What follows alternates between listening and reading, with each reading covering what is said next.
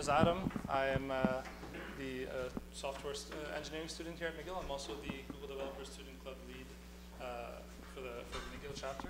And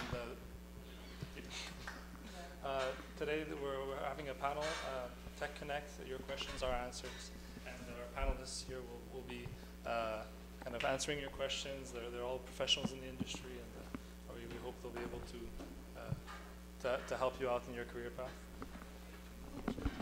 Hi everyone, so my name is Alexa and I'm a student at McGill in computer science and biology, and I'll be hosting the panel with Adam today. We have a bunch of great speakers in the industry here today, and we really hope you can get insight from them and ask them all your questions, and Adam will be going over the agenda. Yeah, so we'll do a very quick 5-minute introduction where everyone's kind of talking, presenting themselves and mentioning kind of their career, what they're doing. And then we're going to go to a topic-driven Q&A for most of the session, 40 minutes, where we're going to go one topic at a time. And we'll have a few prepared questions, but if you have any questions, we'll have a Slido link that you can all scan, and you can ask your questions there, vote on other questions, kind of like so that you can voice whatever you want to ask to the panelists. After that, we'll do a full just audience Q&A for 10 minutes, and then our closing remarks at the end. So with that, so introducing our panelists. We'll start with Julia first. Thanks. Hi, my name is Julia Simon. I worked in the tech world for many, many years, and I started in marketing. I'm on the softer skills side, and then I found community, an open source community, and that was really where my I guess my expertise sort of evolved there. So I was the organizer of many events in Montreal, and now I do freelance work. And my involvement in the tech world now revolves around data for good. So I found kind of a different way to be involved in the tech space that felt a little more aligned with my heart and my values. So happy to be here. Thanks for having me.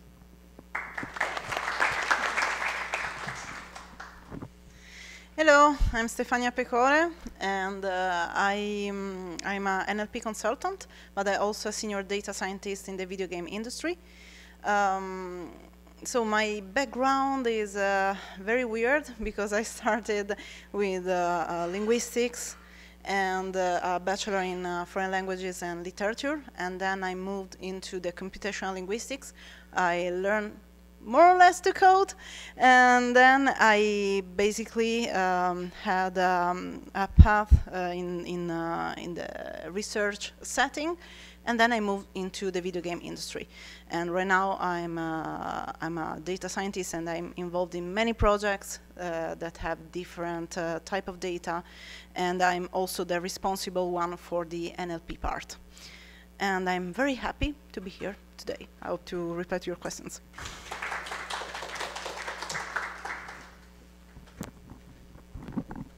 Right, for those who were here before, yeah, it's me again. Stacy Véronneau, so I'm a senior pre-sales cloud engineer at SADA. I'm also a GDG Cloud Montreal organizer. Background, 27 years in tech. Started as a developer and ended up in sales. I don't know why. Yeah, no, so really started coding stuff that really people doesn't really use right now. Really classic infrastructure, went into building data centers, jumping into open source with OpenStack, which is where I actually ended up at CloudOps, where I was working with Julia, and also getting involved in the community. So OpenStack itself, OpenStack meetups, OpenStack ambassador for Canada, and then just then jumping to the Google Cloud scene and helping with the GDG Cloud Montreal. But yeah, they're super happy to be here, and I'll answer any question and give insights to anybody. So.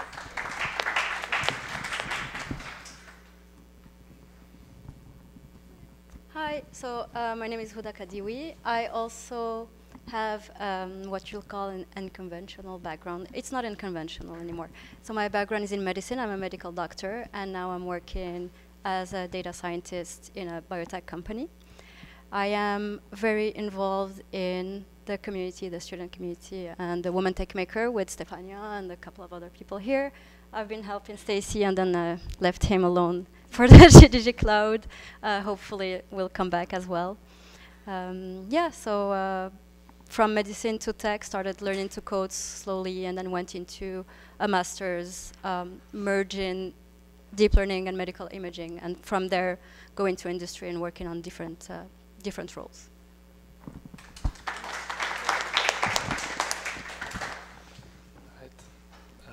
All right, now we'll move on to the topic-driven Q&A. We'll start with the first topic. But first, a Slido link, so if you want to kind of voice your question, or you see a question that another person has asked and you want to upvote it, you can, it's a web app, so we can also send polls as well, but yeah, we'll do Q&A for now. Right. I will move on. All right, so our first section is on the inspiration and journey of our panelists. So the question that we've prepared is, were there any pivotal moments or pivotal moments or role models that inspired you to enter the tech industry? And this is for all the panelists, but if you want to do one person. No, I'll go like this. Yeah. Right. Pivotal moments. The only, honestly, like this is like when you know you want to do tech, but you don't know. I know that I had like a circuit board suspended on my ceiling when I was a kid. So I was like, okay, so there's something there. Maybe not. So always wanted to do that, basically. So it just went in, but you don't really know what you want to do. So in terms of what's the journey, like what's the first job, like what leads you to your first job, because hey, that's actually what I want to do. You know, it comes with the other people that you know, maybe some older people that are going down that path, say, oh, they started to code, then you start to code, say, oh, it's cool, I can do stuff. Then at one point you just, you know, like move on and do some other stuff. Like you can say, oh, I can actually like take care of servers, I can do this. There's a world that opens. Then you go to school, then, you know, they show you 10%, to be honest, and then you kind of discover the rest on your own. But it's, yeah, the journey has been, you know, like just basically like eat, sleep, drink, tech nonstop. That's what I do. So it's the journey was that. It's just like finding those points where, oh, there's some new stuff that's happening. That's new stuff that's cool that I actually have interest on. Like right now, it's like AI, for example. It's not super. Everybody's talking about AI, but that's for some people it could be a pivotal point in their journey. Maybe I'm doing dev, I'm doing tech, maybe more classic infrastructure, but this thing is actually for me something that's interesting. That could be a pivot to bring you to something else. It's usually around like what's the next step. So in that journey. So yeah, that's for me. For me, it was during medical school where I was looking everywhere and technology was everywhere and yet not in healthcare. So I started wondering why and realized quickly that a lot of tools are really cool, made by great engineers, but they did not involve the doctors, the nurses, the healthcare professionals while building them, and then they were just left on the side because they weren't answering the actual problem. So I wanted to be there. I wanted to bridge that gap of technology and medicine. And it was clear for me that something was going to happen in terms of more of a software that was going to impact healthcare, either for good or for worse. So I started to learn how to code, as I said, and then decided that I was going to be part of that team that will translate the real problems and also try to do no harm on the technology side. Being responsible, making sure patients are okay, that the technology is built to be inclusive, and all the other things that you already learned. But that was really the pivotal moment, seeing the lack of technology applied to healthcare for different reasons. Do you want to add? Well, since we share the unconventional background, I can say that my haha moment was when I finally ended my bachelor. So I had a lot of knowledge about languages, cultures, and literatures, but at some point I was like, okay, but what I can do with that? What if there are people over there that don't have done the same studies as me? How I can help them?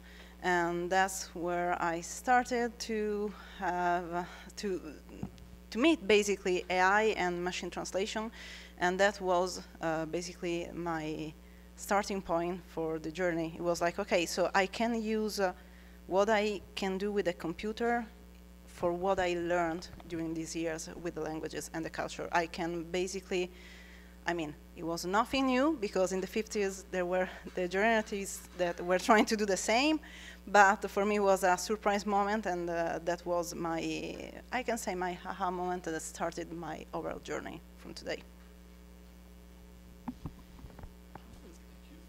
All right, so a question that came up for Houda. Do you think that you would have ended up at the same place if you had a more conventional path?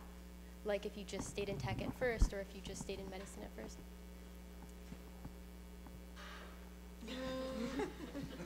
If I had, I mean, I stay, sorry, can you say the last yeah, part sure. of? Yeah, so do you think you would have ended up in the same place if you had a more conventional path? Because you mentioned how it's not super, it's kind of rare to go to MD and then to pivot into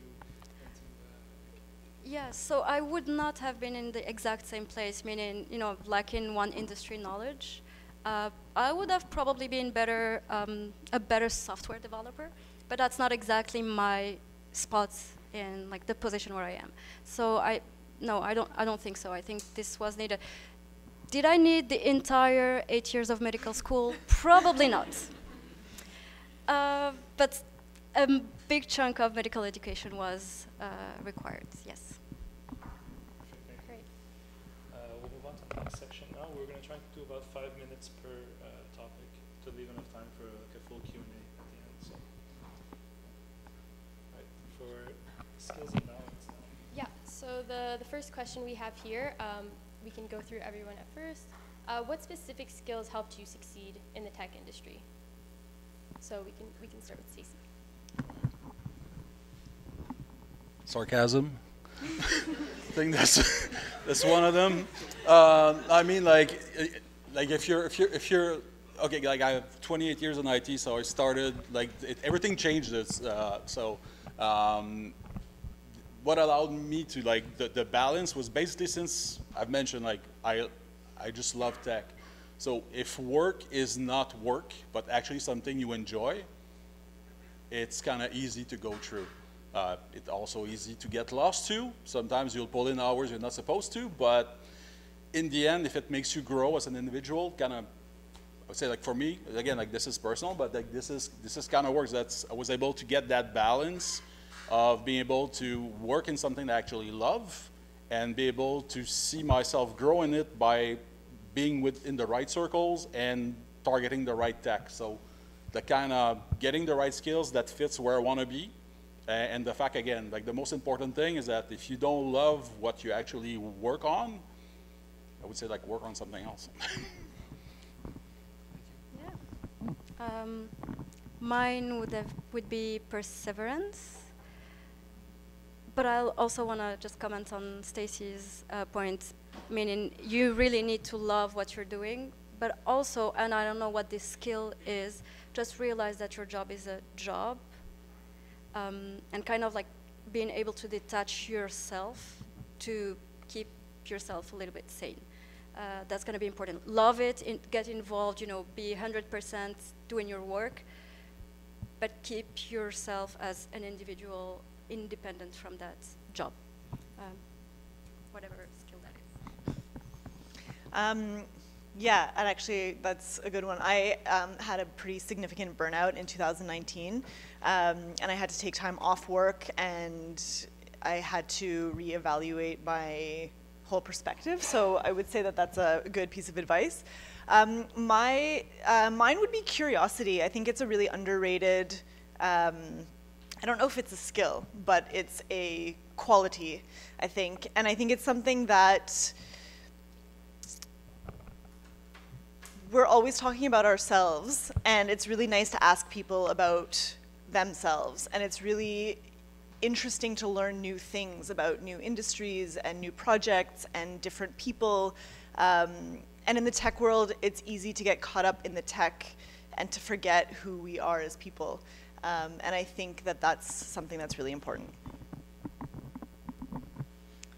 Okay, so thank you for your replies. So that I need to have more replies. But yeah, so I agree with you. And what I can add is, in terms of how you can also think about your job, is that try to think about your job not to have a burnout, but like it's a challenge that it can helpful for you to learn. So use the job to learn new stuff and not for the job itself. Like, so that it's a challenge, but it's a challenge with yourself. So it will be more manageable.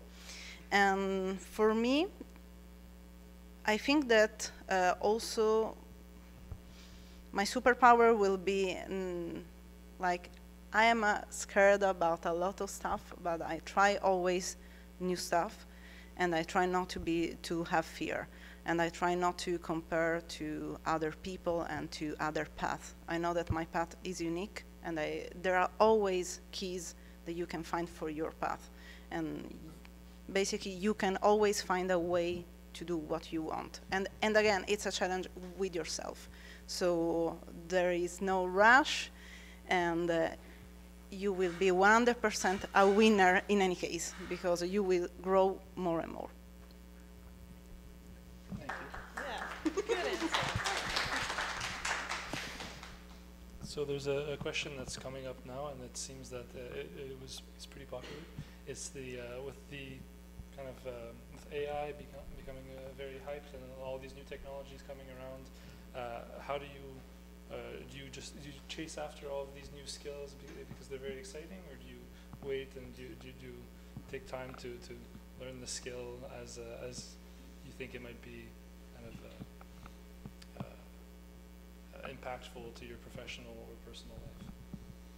Okay, I can reply to this. I mean, if you are a curious person, I think that the question will reply itself. Like, if you want to try it without like using a lot of time, just because you have the pleasure to try it, because you have the pleasure to say, okay, I know that model, but what are the difference about those models too?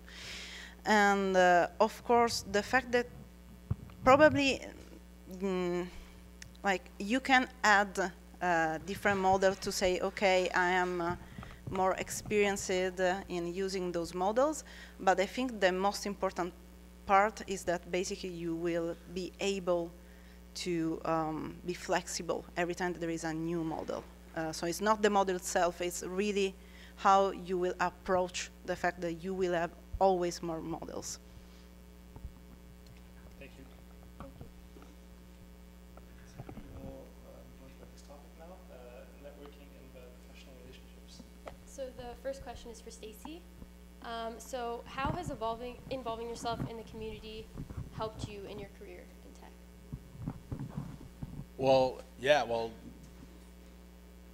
I would say like I don't see how I could have been like end up where I am right now without going through community.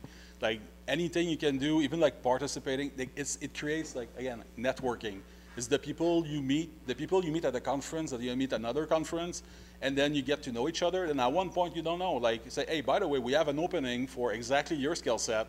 Want to come along? It's like you don't send a resume anymore. Like people actually knock on your door because you network, you meet people, and it just happened. Could be online. Of course, it's awesome to do that in person, but that's a crucial piece. Like I couldn't be where I am right now without that networking piece, and being able to say, oh yeah, like on the Google Cloud side of things, and like in Montreal, say, oh yeah, well, Stacy doing this, Googlers know me, but that's because I've put myself out there, but also because I've learned how to do it through seeing others doing the same thing.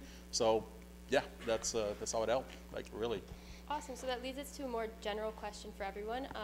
do you have any tips on how students should network better and make stronger impressions when talking to professionals in the industry?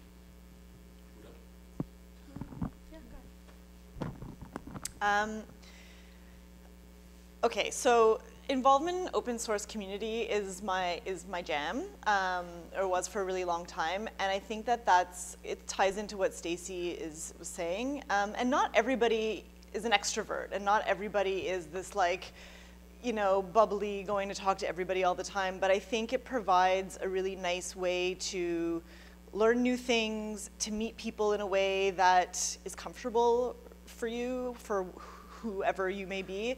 There are so many different ways to get involved and be engaged, and you're giving back, but you're also learning so much from it. So I think you're not,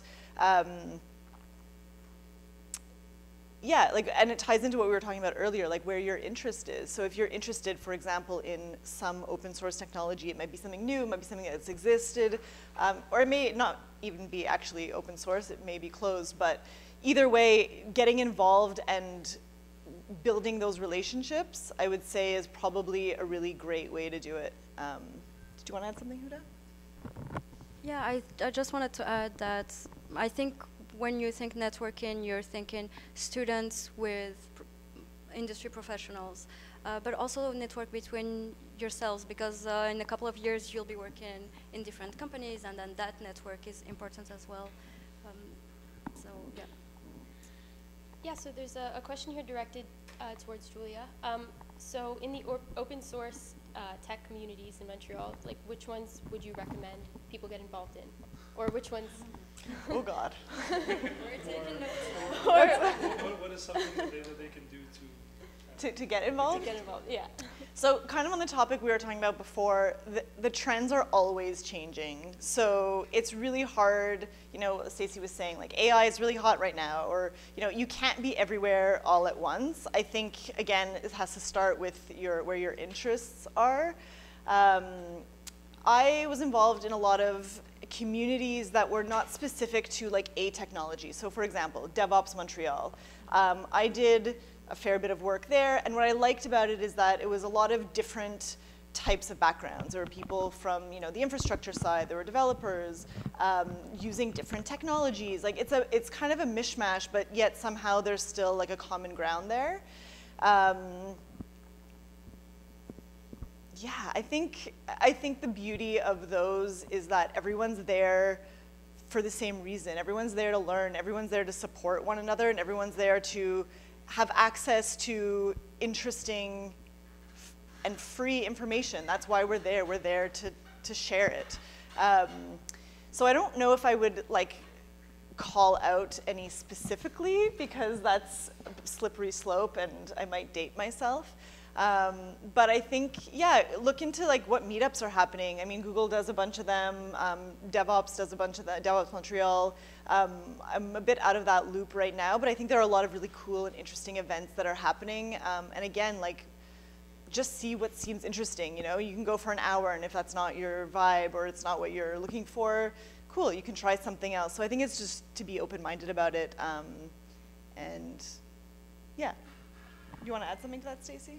In terms of which communities? I mean, you were in OpenStack. Biased, so yeah, and I can talk about yeah.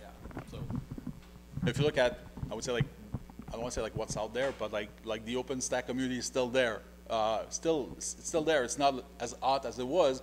It's still there because there's a lot of telcos leveraging that. If you're actually looking at stuff that has to do with the telco realm, like maybe it's worth having a shot.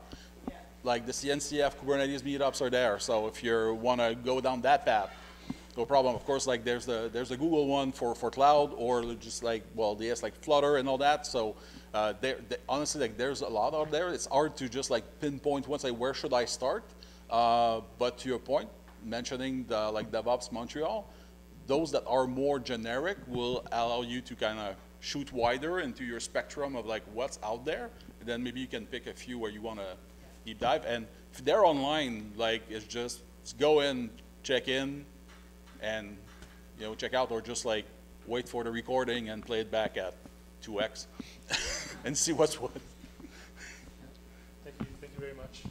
That was really helpful to help help students get engaged, and maybe I'm biased too in GDSC McGill, but yeah, I think we all like the community aspect of being a developer.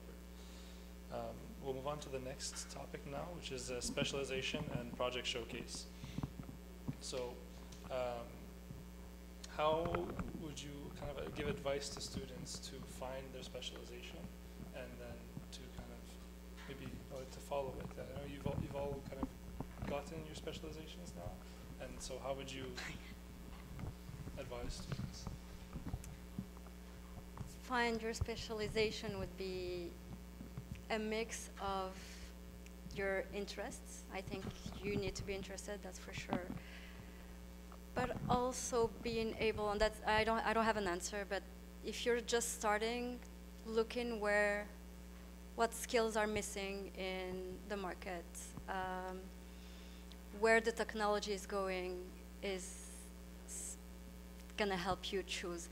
Probably internships are gonna play a big role in that, because you'll see what's happening in the industry and the different sections or directions you can take. But go with interest as well. So yeah, I guess that's my. And so I think find your specialization. It can be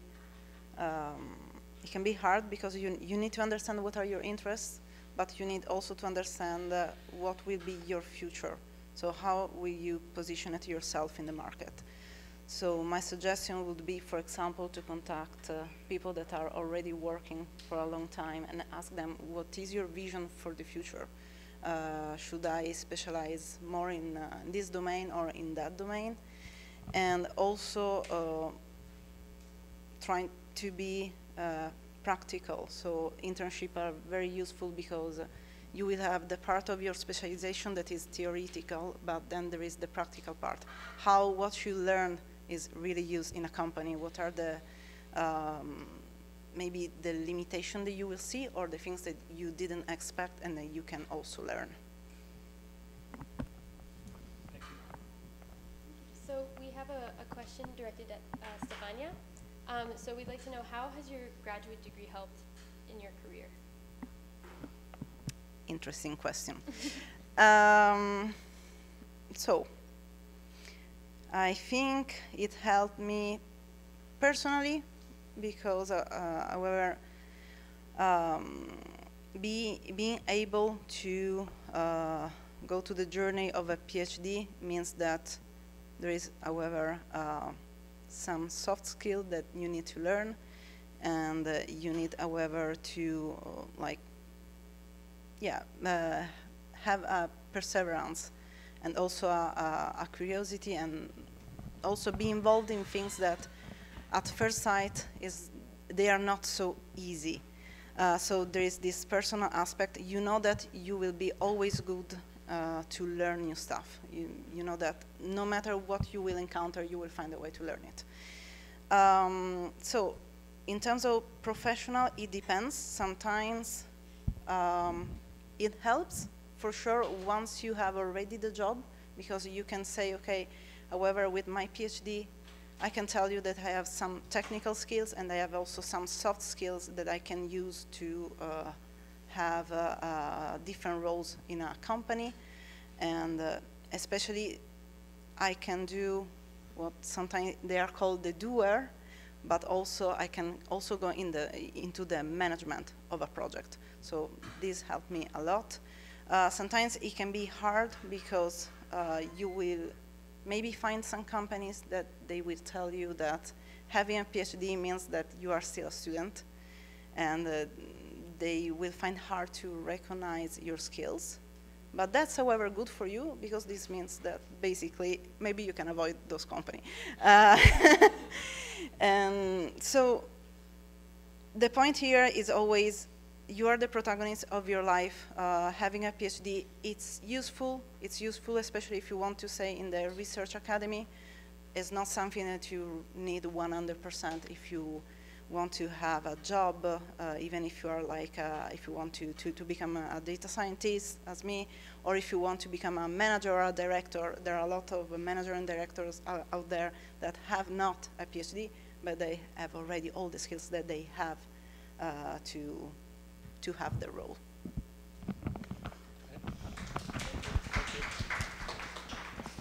All right, we'll move on to the next topic now. Challenges and resilience.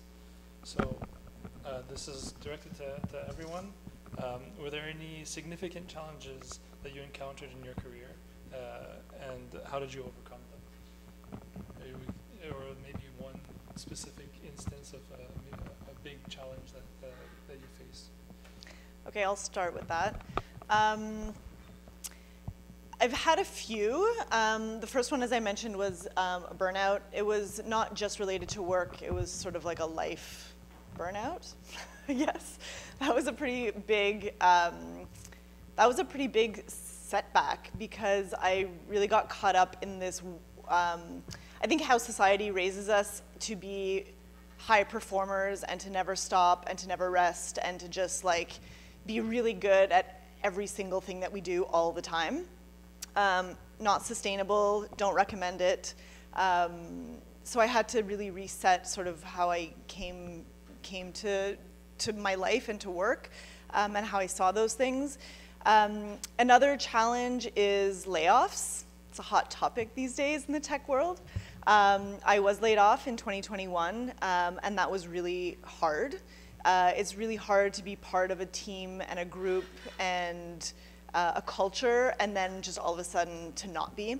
And one of the things that makes me passionate about being humane in the workplace is that most companies don't know how to lay people off or really deal with people very well. So that is something that I think is important to hopefully change and to realize we are dealing with humans who have feelings and, you know, different realities. We all have different realities, one from another. Actually, yeah, so I think those would be my two biggest challenges. Yeah, anyone else want to add anything? Challenge? Go for it. My first challenge was going from grad school to industry. A lot of things happen. The pace is not the same. Grad school research is intense, but a different kind of intense from industry. Expectations are not the same.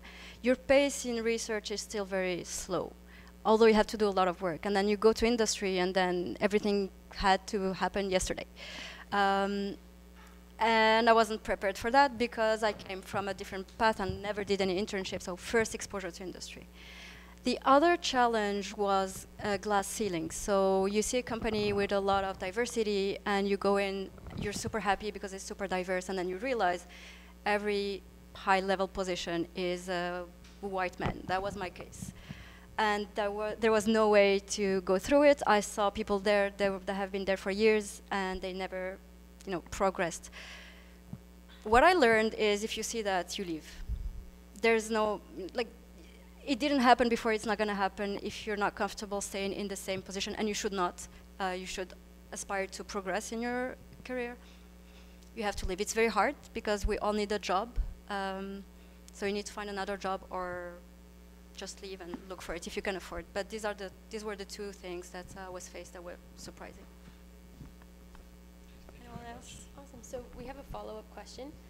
So what unique challenges do women face in ascending to leadership roles in the tech industry, and how can aspiring female leaders navigate these challenges effectively? I guess I just mentioned one. Another one is credibility, and it's sad to say we're 2023 and still women's credibility, you know, we need to make more efforts to be taken as seriously. I'm very hopeful. I see the trend changing. You'll be surprised it's not necessarily from the new generation, which is sad, but it's the life. So that's one major one. And again, it's going to be company culture. When you interview, you kind of try to judge how it's going, try to ask around and see how are people, you know, all minorities, women or other, treated, different positions, and then, yeah, I guess that's one big one, I'm guessing.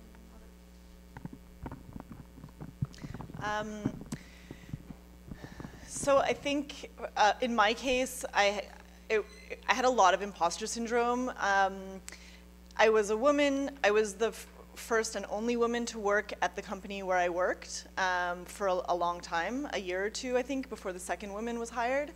And I also came from a non-technical background, so I had a major inferiority complex.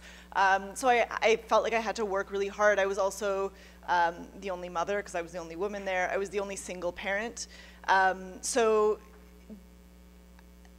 I don't think I was aware of it at the time, because I just had to kind of get through, stay afloat with what was happening. But I do think that it is more challenging for women. We have to realize that we're the minority in this industry, and I hope that changes over time, and I hope that, yeah, it evolves, because I think that's something that you have to be prepared for as a woman, that you're often going to be the only woman in the room. And so learning to navigate that. And for the men, or people who present as male and identify as such, be aware of that, and be aware that yes, we're equals, but it's not the same journey. So support the women in your workplace or in schools, and advocate for them, and make space for them as well. Well, I don't have a lot to add, because basically you express exactly what I was thinking. Like, it's true that, however, the journey is not easy. We have this imposter syndrome. I think also, like, the imposter syndrome is a characteristic of the industry in general for the AI, since we have a lot of things that we need to learn very rapidly. I see, however, compared to 15 years ago, that things are changing. I'm happy about that, but for sure we need to see, we are still waiting for the big change. And it's true that probably it's not only help the woman or the women that you have in your team, is trying to see the other people as they are people. So try to see if they are struggling or if they have challenge, and base what you can do on that in general. Thank you. Those are some really great answers. So we'll move on to the next topic here. So future of tech and emerging technologies. Sure. So in your respective fields, how do you see the future of tech evolving? I will start. Okay. So I will reply as I replied today during the talk. I think that today we have the chance to introduce easily people that are not tech into the NLP world. So basically, before you needed to understand how to build a model and then build the model. Right now you can, however, enter the NLP world through the prompt engineering or just prompting in general, and you can, I can see that, however, in the future we will have people that will keep going with the model building, and people that will, however, have, they will add something even if they are not technical. Today I think this is possible 100%. It will be easier, at least. In healthcare, I'm very hopeful. There's a lot of progress. All the generative models, being text or image generative models, are very promising. I think there's this big capacity of augmenting doctors. So if anyone is thinking the job is going to disappear, I do not think so. I think there are some specific features of having these big technologies that can remove some burden from doctors, which other technologies fail to do. For example, and I'm not going to go into details, but the electronic health records were supposed to help the doctors, and then now they become a burden. So hopefully those new AI tools will be a better alternative. There's also some leaking in education happening on both ways. So healthcare professionals start having some more AI exposures and some more AI education without them being AI developers. But as long as they're educated, and now I can see the effort from also the machine learning and AI community, the people who are working on in the healthcare field are trying to reach out more and get more healthcare education as well, at least the minimum. So I'm very hopeful of seeing these tools being built properly. I hope that they are built for everyone. And by everyone, I don't just mean diverse within a country, I also mean for other countries, because healthcare is needed everywhere. So this is where I'm hoping all the research will be going forward. So yeah. All right. So yeah, so what I see, well, what I like to see right now, what I'm seeing right now that I like is really like on the AI side. I think we are at a pivotal moment where either we go, like I said before, like we go Skynet, and then we're become slaves to AI, or we actually like tame it and use it for good. And it could be, you mentioned burnout before. There's many things right now, like on my daily job, which is like there's tech, but there's a sales cycle that takes a lot of my time and a lot of juice to actually produce anything. That actually helps me do that way more efficient and with the right results. So leveraging the tools to also make myself like, that I can deal with my time way better, so I feel better about myself. At the end of the week, I'm not as like I'm not fully burned. There's still a bit juice left, so I can go through my weekend and enjoy it. So that piece of tech is really where, and I've seen it. Like Danielle did a presentation on just like on cost control and things that can happen inside GCP. I've mentioned that around security. There's pieces everywhere, like meds. I think the biggest blocker for doctors was fax. Faxes should go. Like we're. Like Blockbuster is gone also, right? So, but that's the thing. Like we're at that pivotal moment, and leveraging those tools for the right reason and properly will actually, well, I hope, will actually help us maybe refocus on ourselves a bit, get a breather, and just hopefully make us better as a whole. Thank you very much. Next question is actually, what is your strategy to keep up with this evolving technology since it changes so often in this field? Use it. I mean, the only way to keep current is to use it. I've mentioned like there's like, again, yeah, if you're using GCP or AWS or Azure, there's always a free tier. You don't pay a dime and you can play with stuff. Go in, test it out, leverage any mechanism. Like we're recorded, but like you get $300 of Google credits when you sign for an account. Just create a new email address. That gives you $600. It's super simple. Like just go on, and there's many levers you can leverage. So just keep on. You have to keep up with it. It's always the same thing. My biggest fear in tech, personally, it's when something comes out and I don't get it. Like, is that the point in time where I actually like just antiquated myself? Say go back and like just wear socks and sandals. I don't know. So. Yeah, I guess use it is a very good advice. For me, I have a couple of strategies. So go to events like this, small events where new technology is exposed. You'll be aware of like the cool new stuff. Find yourself some good people to follow in different social medias. I have a bunch of people I'm following on Twitter.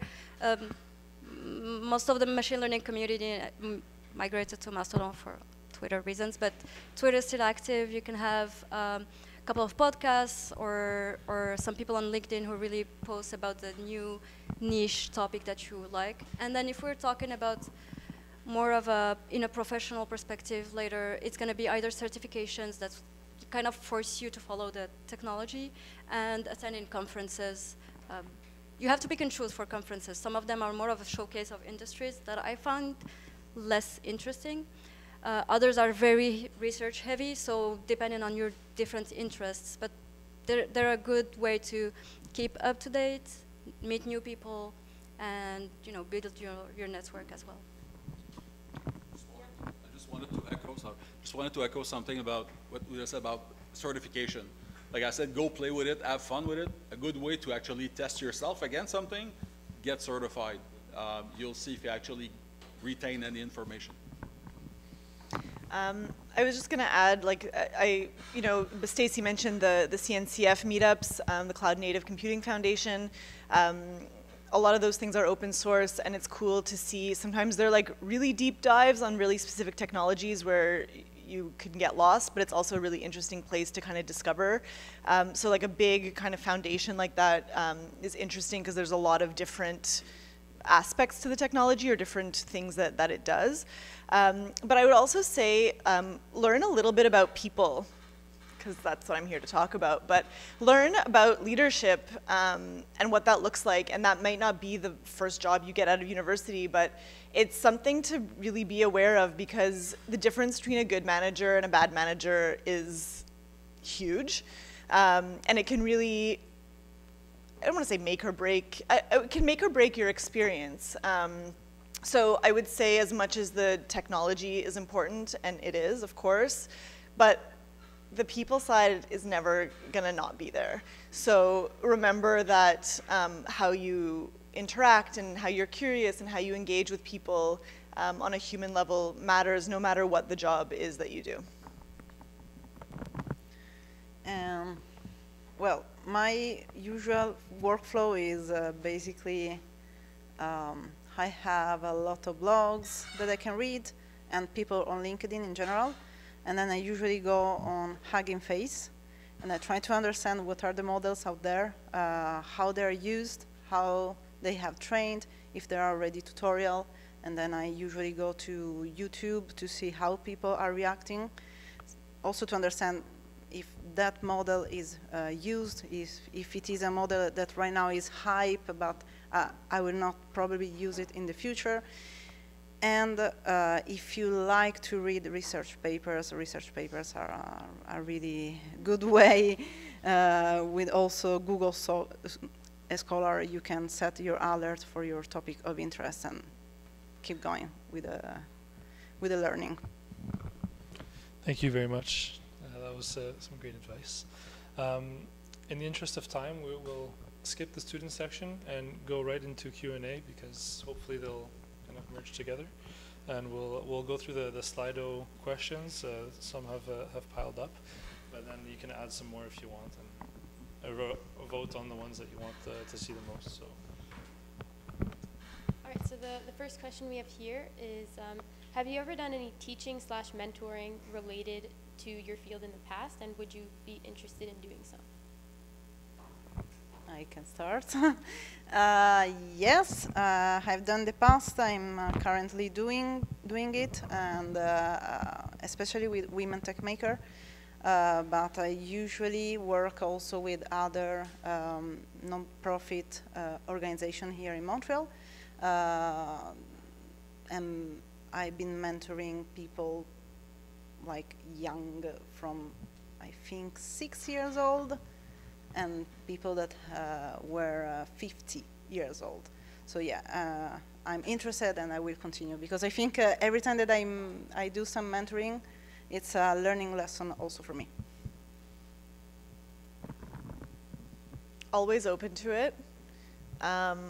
Always seeking mentors. I don't think that ever changes.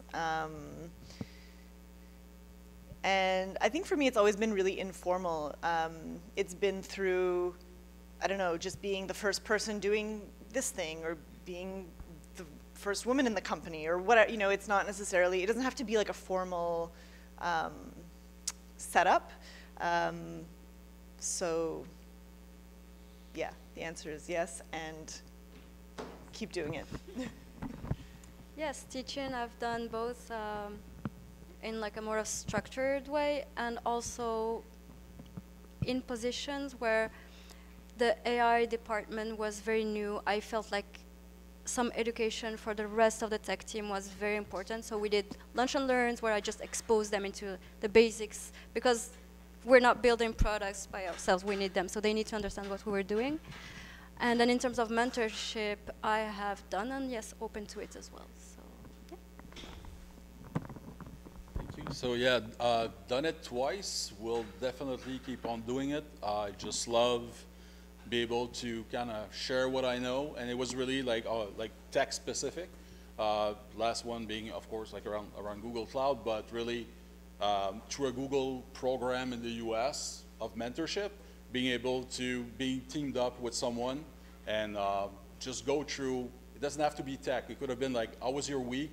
It's been a crap week. Let's talk about it. And then the week after, say, hey, by the way, I want to get my professional architect certifications. Okay, let's make it happen. And then let's go through the motion and let's talk about what you need to know. So it's great to do that, and definitely love to do it again. Thank you. Okay, thank you. So this question, next question. As professionals, so what are things to do and not to do when approaching professionals for references as a student?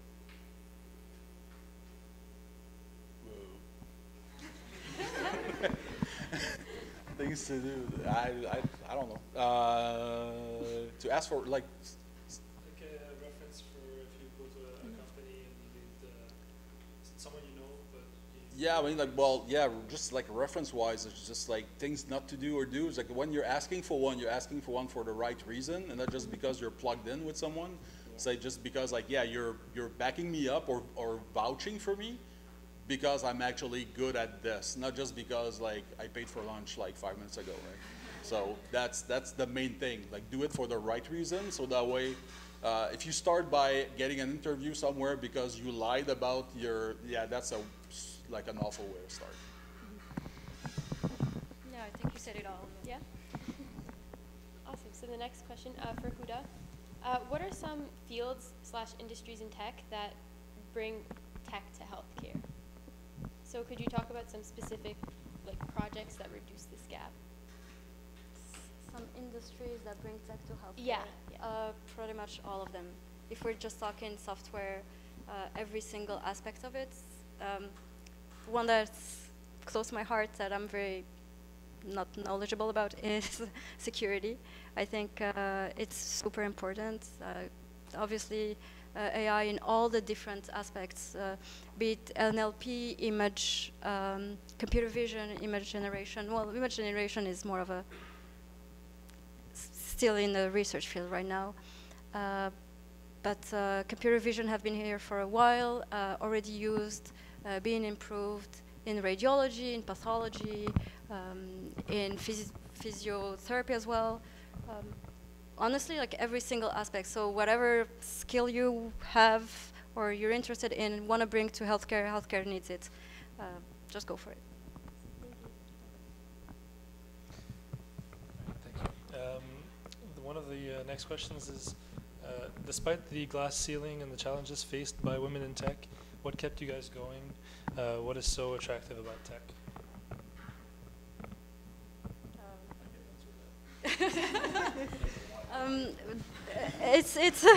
It's that it's not everywhere. There are companies where this is not happening. You just need to be aware that it exists, so you can look for it. But it's thankfully it's not everywhere. And also, just this mission for me personally, this mission that I have is maybe bigger than the challenges. So it's still pushing me forward so far. Yeah.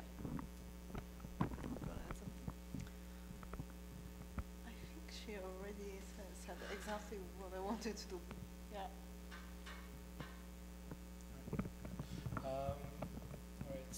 Then I think this will be our last question before we close it, because I think we're approaching on the end of the session. Would you recommend pursuing a graduate degree in this field? It's very broad. Okay, I'm gonna answer with like a bit of an HR hat because I was also in HR. And everyone, you two will be much more expert in terms of maybe advocating for why. I would say it depends where you're working in tech and what you want to do. My experience is really in, like a for-profit business. And I think that I would say a degree matters because it shows you can learn something. when we were hiring, we never actually looked at a master's degree. I don't think we ever hired anyone with a PhD. It really came down to how are you with people? How interested are you in learning new technology? How do you work with others in a team? Those things, from my personal experience, I wouldn't say are necessarily more important, but they matter a lot. And so from my limited experience in hiring, it didn't necessarily make a difference, but that shouldn't discourage anyone. I think it really depends on what you want to do with your career. But I think somebody who has a graduate degree should probably answer this question. So I think, honestly, you will have your degree if you want to have it, if there are reasons for you to have it, not for other people. Because how can I say, in any case, as she said, it will not be 100% your degree that will tell you, okay, you will have that job 100%. There are other skills, and especially, like, you can see a job, it's really a sort of transaction.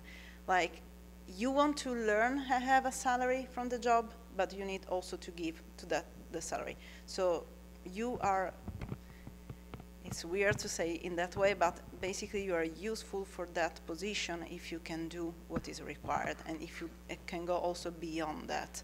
So do you need a degree for that? Probably yes, probably not. It depends on you. Right now we have so many things that we can learn from the internet for free, and also during our free time, that probably you can also have those skills without a degree. And also don't underestimate the fact that you can have your degree after you landed the job. So if, for example, you think that, again, to be a manager you need a master's degree, you can do it also after you land a job. So you have a lot of time, basically. I just want to add one point. Historically, for machine learning, we would hire someone with a master's just because no one ever did any machine learning in their bachelor curriculum. So we, by default, look for masters, or you have equivalent experience because you did some side projects or something. I feel like now curriculums are being updated. I don't know how much. So is a master's degree required? I would say no. It can help. Honestly, PhD takes, like she said, it's for you because it's mentally draining. It's not like it is research, it is intense. And then sometimes it could not be helpful because, oh, well, sorry, you're overqualified for that job. So once you're there, look at the market, what's required now, and then you can judge. And then otherwise go with interest. If you really want to do research and go for PhD or postdoc and stay in academia, then please do, because we also need people who stay there. But yeah. Thank you very much. Well, yeah, so I just want to, from someone who doesn't have a PhD, I just have 3 years of CJEP. That's all I have in tech. That's it. And I'm speaking here right now. So just to give you an idea, it's just a question of skills, being at the right place, the right time. So that's basically it. So your skill set is your key. So keep that in mind.